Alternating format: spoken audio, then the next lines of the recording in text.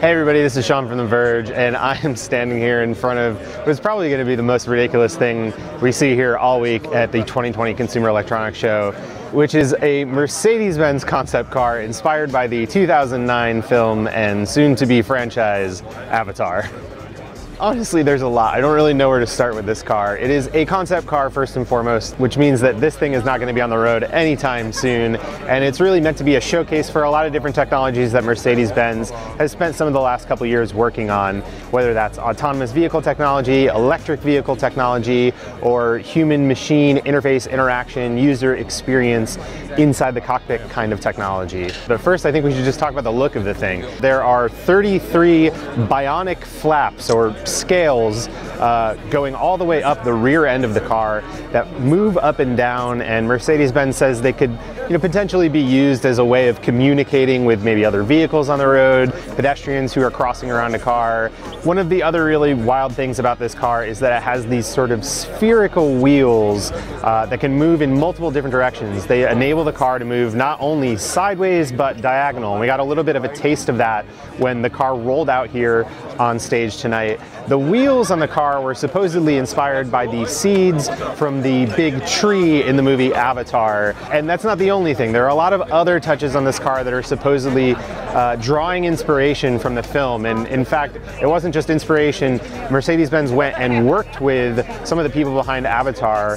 Like pretty much every other automaker on the planet right now, Mercedes-Benz and its parent company Daimler have laid out pretty big, ambitious goals for reducing their carbon footprint over the next 20 or so years. And so that's really where I think the inspiration actually came from this car. The company wanted to present a concept that was going to reflect how they are thinking about these green, sustainable technologies. And so they decided to make this car, which is an electric concept car. It has, sort of vegan leather on the inside. It has recycled plastics used on the interior materials. And I think as they started to work up some of those ideas and cohere them into a concept car, there must have been some partnership struck with the people behind Avatar, and the themes that run through that movie and the upcoming movies about sort of protecting the natural resources around you apparently melded well enough for them to design an entire Avatar car, or Avatar, if you will, and I will. The inside of the car is another really kind of wild looking piece of tech, which is this control unit which comes up out of the center console, sort of accordions up to meet your hand.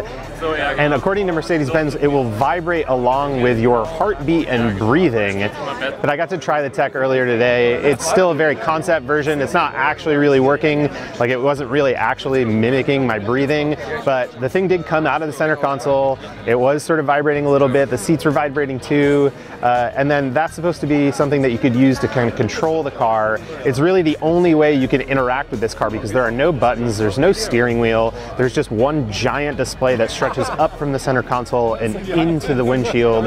In many ways, this is kind of like the ultimate Consumer Electronics Show concept car announcement. It hits pretty much all of the beats that we typically see automakers pick out.